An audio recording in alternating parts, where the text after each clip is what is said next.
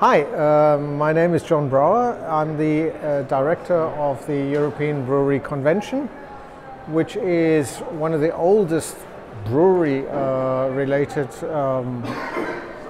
associations really in the world. And we've been around since 1947. And we are based at the Brewers of Europe in Brussels.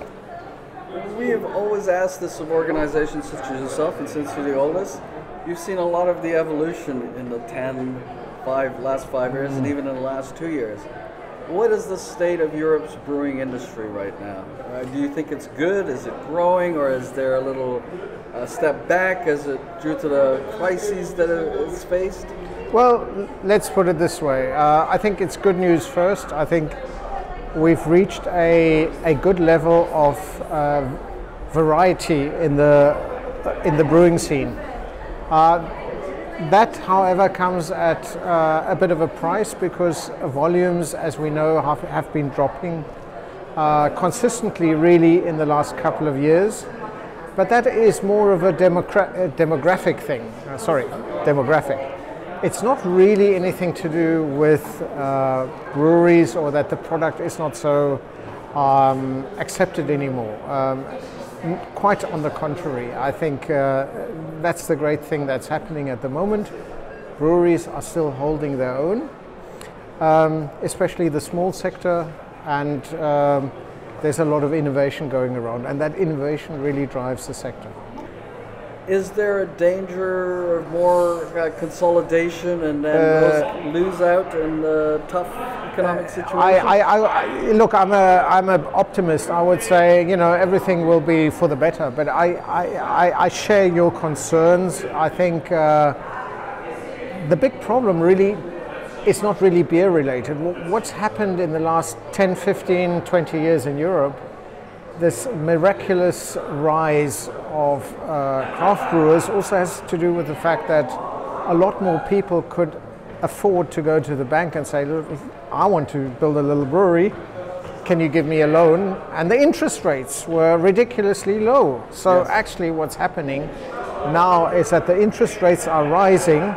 Every brewer has to ask himself or herself, how many bottles of beer do I now have to sell to actually break even? And I see that as much more of a problem than big boys kind of gunning for the small guys and chasing them and being mean to them. That's not. Or even economies of scale. Even economies of scale. But I think that's going to really make a difference.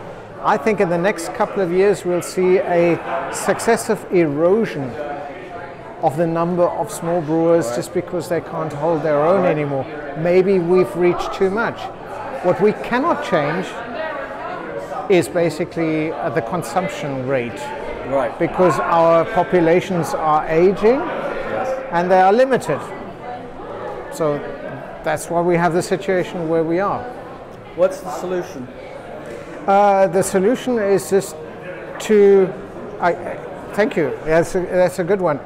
To me, the solution actually lies in not expecting that the business will be driven by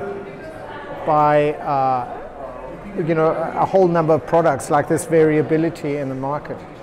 What I think the market will take to is premiumization, and I say that because I think there are various technological ways with the yeast, with different ways of mashing in, perhaps without the husk or whatever, to make much more cleaner beers and innovative beers as well.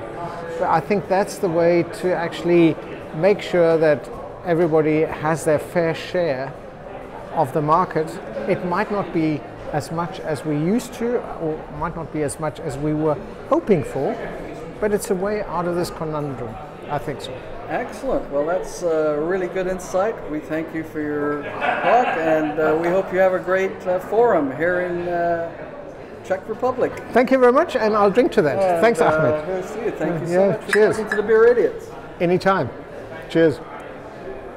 Great.